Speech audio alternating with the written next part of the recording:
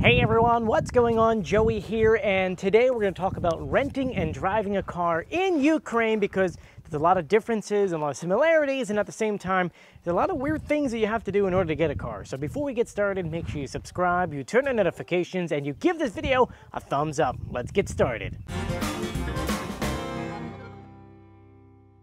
So let's say that you want to go to Ukraine and you want to rent a car. First thing is you want to go ahead and try to rent it 2 months in advance because, as you know, the exchange rates and things are actually a lot cheaper here in Ukraine. But when you rent things the day of, it turns out it's a lot more money.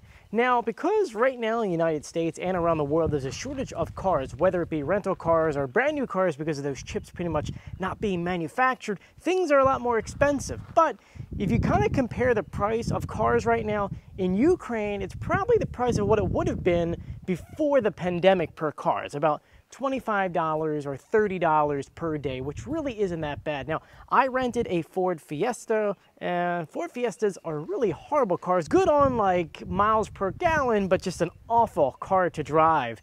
And when you rent a car, once again, it's $25 or $30 per day. But there's a weird thing that they do here differently what's in the States. In the States, they hold maybe a $500 deposit on your credit card. Here, you give them $400 cash. They don't even have a credit card on file. It's kind of like a trust system, just a little bit, but they also have a copy of your passport and your driver's license. So you don't want to mess around with your car and make sure you're following all the rules and make sure you're not crashing this thing or bumping it or getting scratches on it. First, let me just show you the car because it's kind of interesting on how they get cars here. Because I have a Ford Fiesta, this is what it looks like over here. You know how like in the States your car gets totaled, they send it to auction, that gets sent somewhere else, it gets fixed up and used again?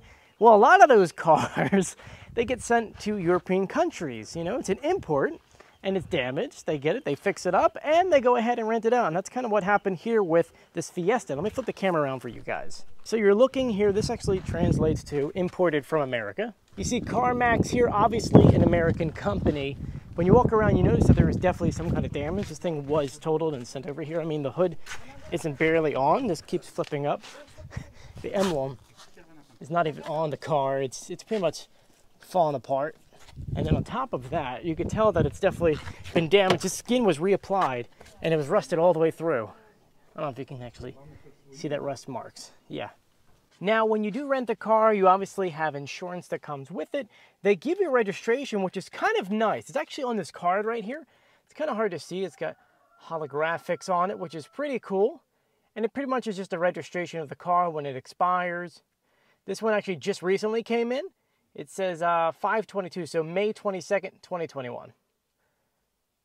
Kind of awesome. Back to that whole total thing and coming to the States. A rent sign and an engine sign. Well, that's fun. Also, please be prepared. There are kittens that will literally run into your car and want to drive away with you. I know, they're cute, but you can't take them. Now, keep in mind, everything is in kilometers. You're going to see 60 kilometers, 70, 80, so on and so forth. Because I'm driving an American car, we have miles per hour on top and kilometers underneath of it. So just keep in mind, when you're doing really 100 kilometers, you're doing what? About 65-ish, sort of? So make sure you keep an eye on that. It's not 70 miles per hour, it's 70 kilometers, and you will get pulled over because cops pull everyone over on these roads. Now, let's go over some of the signs you're going to see while you're driving because they're a lot different. Your speed limit signs are going to be circled with a red outline. So this is 70 kilometers per hour. The yellow means to be cautious while going through there. You can look above it. The reason why you're being cautious is because there's a traffic light coming up and there's also a crosswalk. Here you can see construction signs. They're triangles with guys digging in there, and you can see the arrows pointing to where the construction is. Now let's go through traffic lights because they do them very differently. Some lights just stay red and then out of nowhere will go yellow and then green to indicate like there's a warning that's coming.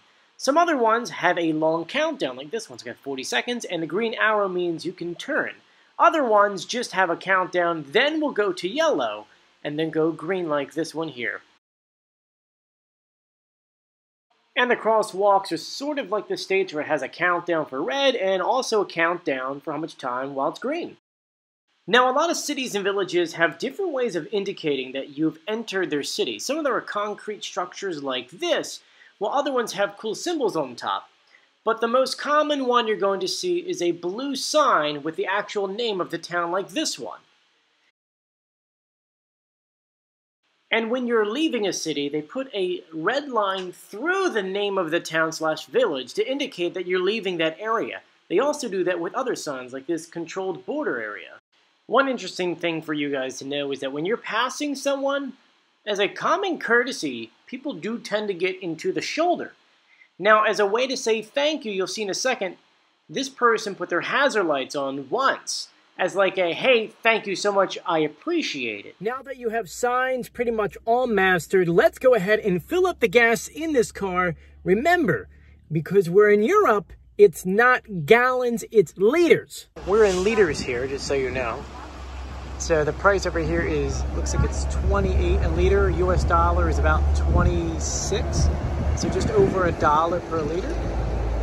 And we're going with 95. The same thing in the States.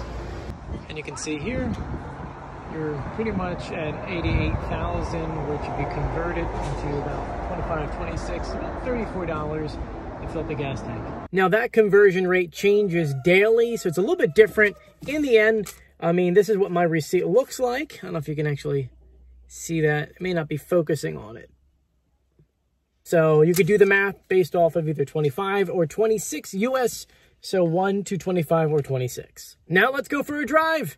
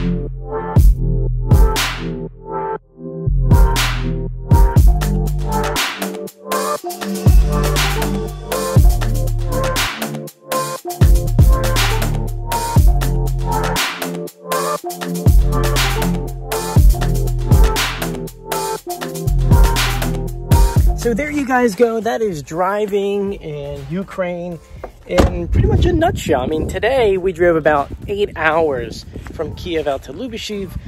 Little traffic on off, that's why it's 8. Normally it's about 7, but it's not too bad. The roads are good on the highways, bad on the side streets. You get little towns like this that don't even have a road.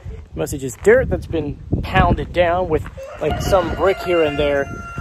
So when you're driving rental cars, make sure you keep an eye out for flying rocks. Stay far away from trucks, because they will charge you an arm and a leg to get that stuff fixed. Anyway, I want to thank you guys for joining me if you haven't done so yet. And if you want to check out other videos, make sure you go ahead and click the playlist. It's Ukraine or Joey in Ukraine 2021. We have videos from 2019, 2018, 2017, and 2016. So pretty much you got to go through and check out all of those videos because we detail a lot of other things. And I got more videos for you guys coming up. So if you haven't done so yet, please subscribe, turn on notifications, and give this video a thumbs up. I'm Joey. I'll see you later. Bye.